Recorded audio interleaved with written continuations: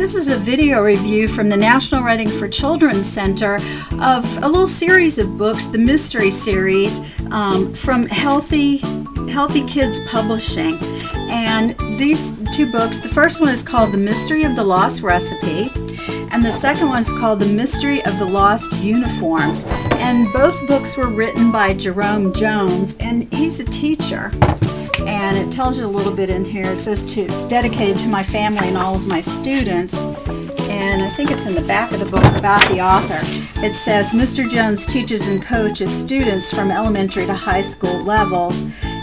He grew up on the central coast of California where the weather is great for many outdoor activities. Anyway, it's kind of nice. You can kind of tell that a teacher wrote these because there's a lot of learning activities in here, things that you can do as you're reading to discuss things going on in the children's lives. And the books are supposed to promote healthy lifestyles. So you see this little boy and girl, they're the main characters, and they ride their bikes everywhere in this little town where they live on the coast, and they solve mysteries for people in the community. So the first mystery is the mystery of the lost recipe. So we'll take a look at that one first. And I love the covers. I love it that the books are nice and sturdy and very colorful. And then end papers. I usually like colorful end papers, so this has nice vibrant red covers or end papers in the inside. And then the inside page, we see the title again. And then it has a note to the reader in the first book. It says, Abby 11 and Tommy 12 are mystery solvers. This brother and sister team lives in a town called Pismo. They and their whole family enjoy playing sports, listening to music, and eating healthy. These two kids love working together to give back to their community. They help local restaurants, city workers, and sports teams by solving their mysteries. So it starts out, and they're at home with their family. One thing that I kind of don't like about books like this is when the printing is in such big, bold, black type. So that might be something I would suggest to the author. If you come out with additional books in this series, I would use a different typeset, and I wouldn't make the font bold like this. It just, I don't know, it seems too dark. But the pictures are really nice. I love the way that it's illustrated. And these kids are having breakfast. I noticed that throughout the book he really promotes kids drinking their orange juice, so that was kind of neat. And what happens in this first book, there's a restaurant, the Orange Surf restaurant, and the owner there has lost their lasagna recipe, and they're going to lose money during dinner hours. So the father or the mother says that's important, so the kids say, we'll eat at the restaurant. So they charge off for the restaurant. And of course they're wearing their bike helmets, so everything he tries to have kids do in here sets a good example for kids who are reading the story. They're riding their bikes outside, they're getting exercise, they've got their helmets on, they've had a healthy breakfast before they leave, and now they're going out to help somebody in the community. So when they get there, they lock their bikes up, and their stomachs are rumbling already, which I thought was kind of funny because they had such a good breakfast, but that's okay. And so it says that the breakfast is famous for their fresh squeezed orange juice. It's one of the most popular restaurants in the beautiful town of Pismo. And so they walk in, and the head waiter was there, and they tell him that they're there to solve the lasagna recipe mystery, but first they want to eat breakfast. And he's so glad there. He gives them some fresh squeezed orange juice, and they get fresh fruit. One of them wants some waffles. But then, after Tommy ordered, the waiter says, we're trying to find the strawberry waffle recipe right now. When we find it, we'll let you know. So they take their seat, and they always like to eat in this big window by the ocean, which I think is really great. I love to eat at places like that too. And he could look outside and see the waves. And then a few minutes later, one of the people from the kitchen comes back and said, we found the recipe for your delicious waffles. The dish will be right out. So Abby, she's a smart little girl, she says, well, where was the recipe?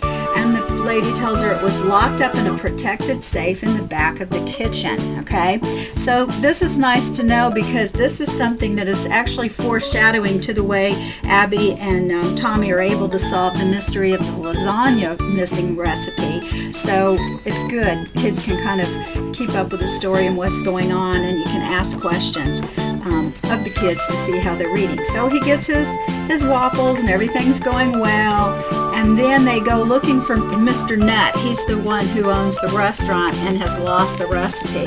And I love the name that his name is Mr. Nut, because he's really not that bright. And I think that's kind of fun too, that a lot of times in children's books, you know, adults are made out to be just so much smarter than kids. And in these books, the adults are really not that smart, and they do things, I mean, they're all well-meaning, which is good, but it makes them a little more human, that they're just not that much smarter than the kids. So they go to the surf shop and look for him, and the people there tell him that Mr. Nut is out surfing. So you'll see a lot of nice pictures here, simple pictures, a lot of white space between the text, so it's pretty easy reading. I think teachers and parents would enjoy reading this story out loud, and that's always important, because if kids like the story, they're going to have you read it hundreds and hundreds of times. So here comes Mr. Nut out of the water, and he says that, you know, he lost the recipe last week when he was at school, when he was at the restaurant planning for the, he made lasagna for the banquet, but he lost the recipe, and he was in the restaurant when he lost it. So there's another clue. So that's what I mean by there are things all along that help kids kind of solve the mystery as they're reading, and that the teacher or parent reading the story can kind of guide the kids along to, you know, well, what kind of clues have we found out, or what do we know? So then what was interesting too is Abby has this notebook. They both have their little notebooks, and their computer notebooks, and then they've got paper and pens too. And they brainstorm all the things that they know. So they're able to solve the mystery. I won't give the story away, but you'll figure it out probably for yourself as you're reading. The kids will too. And then we learn that you know, they kind of solve the day, and then they go off and go surfing with Mr. Nut, but they're just waiting for the next mystery to come along, because some of them, you know, some things happen in the neighborhood all the time, as things do in neighborhoods. And then that leads to the next book, which is the mystery of the lost uniform. So we've got the same kids here again on their bikes, and now we open it up again, and bright ink covers. And then it says, note to the reader, in the last mystery, the mystery of the lost recipe, Abby and Tommy helped a local restaurant owner, Mr. Nut, solve his case in their small beach town called Pismo. Who will they help next? Keep reading to find out. And then we see them at home with their family. And I like it too, where they're nice big pictures. The text is chopped up in easy to read sections. So, you know, I just hate a picture book where it's just got so much text and it's hard to wade through as a reader reading a story to children. But when it's nice and short like this, it's easy to read, and it also makes it much more enjoyable to listen to. So then we go to the next page, same kind of thing. She's on the phone here, and then, you know, we see them again with their bike helmets on. They're always doing things in a way that are good examples for other kids who are listening to the story. I won't give the story away, but they do get on the radio because they've got to help find these basketball uniforms. And again, the coach is the person who's lost the uniforms, another adult. And again, this adult doesn't seem that smart to have lost uniforms, because it's not that difficult for kids to figure out where they are. And I think that's kind of good too, because kids listening to the story are going to feel pretty smart because they can figure it out. So, you know, that's nice. And then here we see they go back on the radio station. They thank the DJ. They got their bike helmets on again. They're riding home. Just nice big pictures, plenty of text. Again, though, I'd kind of love to see this bright black print kind of toned down. I think that makes it look a little bit more amateurish than the book needs to look, but certainly doesn't affect the reading or anything, just the way it looks. And then here we are with Mr. Nut again. So I like that we see returning characters, not just the main characters, but people in the community. And then they are having dinner here. He's having the lasagna because they found the recipe for that, remember. And then we see how they've solved the case of the uniforms, and the coach is there. And just all kinds of little things happen here with the community. So it makes this little town of Pismo sound like a really nice place that kids would enjoy living in too. and then they're off and waiting for their next adventure and see what's going to happen there. And then again, it's got more information about the author. So I think these are cute little books. They can certainly be used in a preschool or lower elementary classroom. Maybe even in such a way that you can encourage kids to come up with the next mystery for these two, something that they could solve. And I think kids could come up with, you know, a cute little mystery along these lines too. Something I also thought was nice, that when I got the books, I got these bookmarks that came with them.